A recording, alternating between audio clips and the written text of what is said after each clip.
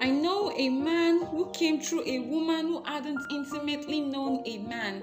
You see, he has a father who totally surrendered him to be crucified for you, me, for us.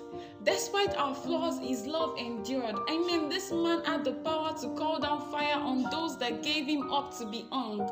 But it was all part of the plan.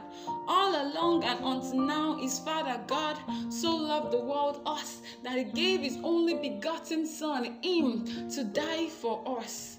So I don't know what your past looks like or if it doesn't make you smile, but one thing I'm sure of is that Christ died for the sake of you and I, and so you and I won't end up in the lake of fire.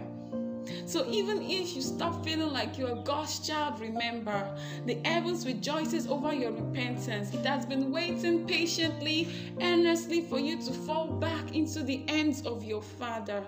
So you see that man telling you you are damned, wearing you his garments of shame, making you feel it's insane to bow down again at the feet of Christ. Tell him you've been redeemed by the blood of the Lamb.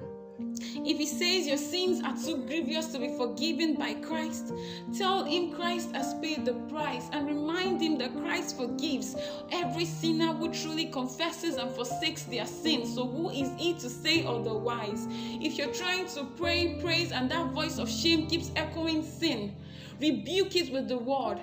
You are now a new creature. All things are passed away.